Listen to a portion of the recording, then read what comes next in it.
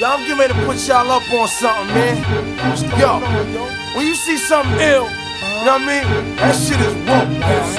Anything ill you see is woke.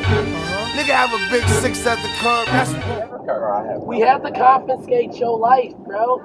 You went to the ATM and bought 200 or pulled $200 out to get 201s at a regular bar like it's a strip club. Who does that? And then Peru, he was throwing ones at the He bottle was throwing ones at the bottle girls, bro. Like strippers, bro. I'm like, who does that? Wait, where you from again? Where's that one from?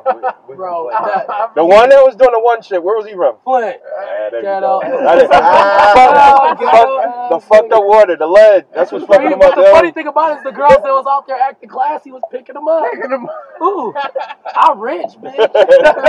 It was the fuck. Who does that? And then Peru, he was throwing ones at the He bottle was throwing ones at the bottle girls, bro. Like strippers, bro. I'm like, who does that? Wait, where you from again? Where's that one from? Bro, The one that was doing the one shit, where was he from? Flint. Ghetto. The fucked up water, the lead. That's what's fucking him up. The funny thing about it is the girls that was out there acting classy was picking them up. Ooh, I'm rich, bitch. It was Sit the your fucking. ass down. It was the lead, yo. Went over there, give me my fucking $1 back. I think at one point in time, Eric was throwing ones when he didn't have $200 yet. And I said, how much money you got right there? He's like, I got 10. I said, Kimball would call you a peasant. What the fuck? What the fuck is wrong with you? Is what he's thinking. You were at a regular bar. They probably in the Uber right now having the same conversation. Bro, these motherfuckers asked me for 200 ones last night. Fucking idiot. That's funny as shit, though. So give me the go around. Like, what does everybody do? And I'm a logistics here you go. Yeah, logistics engineer. Yeah. Is that like a special way? So you work in a don't be warehouse? doing shit. You work in a warehouse? No, I do over the road, like the Oh, semis. okay. All I right. do all the data, schedule them out. Oh, so you like a broker? Like TQL, that type shit? I work for Ryder, so I work at Coca-Cola. I'm an account developer. Are you fucking sick? You work at Coca-Cola? Yes, I sir. just left Coca-Cola. Those fucking bastards. Hell yeah, Yo, bro. you may have to get the fuck out. I got a bunch. Damn, Yeah. I take that back. I got a bunch of Coke swag in the fucking back, man. You meant that. I'll be right back.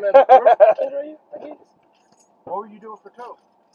I was actually a lead on their second shift. But I'm gonna show y'all a funny ass picture, man. I just got on these motherfuckers and blasted them online about the dock was underwater. I worked for Coca-Cola Consolidated. Uh-huh. Yeah, that's who we work for. So CCBCC. So Like Tanner and Marty and all them motherfuckers. so all the what the fuck? Are you Yeah, serious bro, right now? yeah. bro. Dude, I was the fucking supervisor inside the building on second shift. Hell yeah. All the like warehouse and shit? yeah, the fucking So you knew Tom Sutton, David yeah, Jr., yeah, all that yeah. shit. Denny got fired. Get the fuck out of here. I would have never. Oh yeah, Denny quit. She didn't like that they was moving her office. She said, "Fuck this. I don't want that little ass office." Pissed. They were moving her office and they were trying to like set everything up different. She ain't like it. She said, "Fuck you." Yo, see, I used to work for that bitch ass Lee Nobles. Lee Nobles. And motherfucking Drew, punk ass Drew. Drew Peterson, his little Drew fucking Peterson, bitch. yep. His little, I'm sorry, his Oh, little fucking bitch. You good, bro? But yeah, let me show you this shit. I just blasted them on there. So check this shit out, right? So that's the picture that these motherfuckers. Every time it rained, the motherfucking dock, we'd have to pull them shits. So we would be in 2 feet of fucking water for 10 hours of the day. Damn. Get the fuck out. You see these fucking trucks, right? These are the fucking box trucks, right? Right. And these motherfuckers. So one day, it was like that. It was fucking real bad. And yo, my fucking shoes were wet, my goddamn pants were wet, and my socks were wet.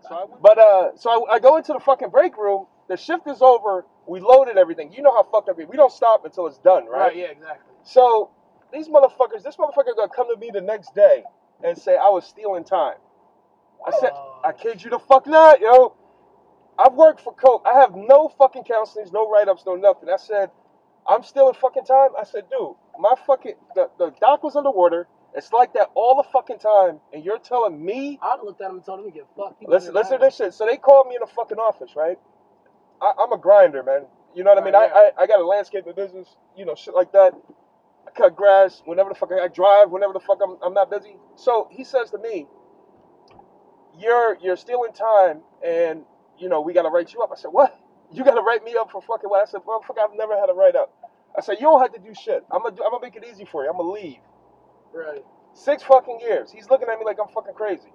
And then because they don't expect that, they think they got you. yeah, but this motherfucker, man, Bro, oh, that bitch ass. bro, you know how they be having those conference calls? I went off on them the other day. It was like, Curtis, your voids are for because I'm an AD, so they was like, your voids is this, and this, and I was like, well, the reason I got those voids is because y'all don't got the product. If y'all only got the product so I can send it, then I don't feel like I should be getting fingers pointed at me. I was like, y'all know what y'all should do is at the end of the day, y'all need to take responsibility for y'all own problems before y'all start pointing fingers at other people. I told them that straight up. I was like, I done been here a year and 8 months, and at the end of the day, I ain't gonna take fault for some shit that ain't my fault. See, but it's way deeper than that, right? Yeah. So these motherfuckers, they give a fuck about is the sales, right? Yeah. Oh yeah. So they'll fucking sell shit they don't have. You understand what I'm saying? Yeah. Like, you go to the store, we have outs in the fucking building. They don't want to admit that they have outs because they got to keep their service level up to like, whatever, over 90% or whatever the case may be. So they tell these motherfuckers we have it or we're going to get it. So next thing you know, you got these motherfuckers at the plant. Without fucking question, These man. owners at the plant ask, where's my glass coat? Dude, for Bro, 6 there years. ain't nothing in there. Dude, we ran out of 20 ounce 20 one ounces, time. bro. When we Are ran you out, fucking kidding me, bro? you probably was there when we ran out of 2 liters. Yes, How you run out of yes. 2 liter Coke? This motherfucker's talking You about... Coke and you run out of Coke. Dude, How is that possible? you run out of fucking Coke Classic. You got a In problem, Coke. yo. And I was- 20 ounce, the most selling fucking thing you have, you run the fuck You out run of. out. Man, I told fucking... And then, they would come to me, and I would blast And them Leah for be crazy shit. tripping every time you send them that email. Leah's a bitch, man. Bro, Leah be straight like, up what the bitch. fuck? Bitch. Bro, Philip be cutting into his ass. Philip sent us an email the other day. Philip Bradford. He sent us an email the other day and said, he just looked at Lee. He says, Lee, I ain't gonna lie to you. At the end of the day, we need product. And if you're gonna be the warehouse supervisor, I'm gonna need you to order more shit. If you ain't gonna order more shit, I'm gonna need you to retire for your job and let somebody else take it. Bro, And what did he do? He didn't say shit, right? I know. He's a fucking bitch. I was like, Philip don't fuck around, bro. Philip be like, I'm pretty chill and subtle, but I'll call somebody out. I said, bro, you from Louisiana. Listen, this motherfucker used to come in. He used to come into the warehouse. You know how I was a GM for Costco for like 10 years, right?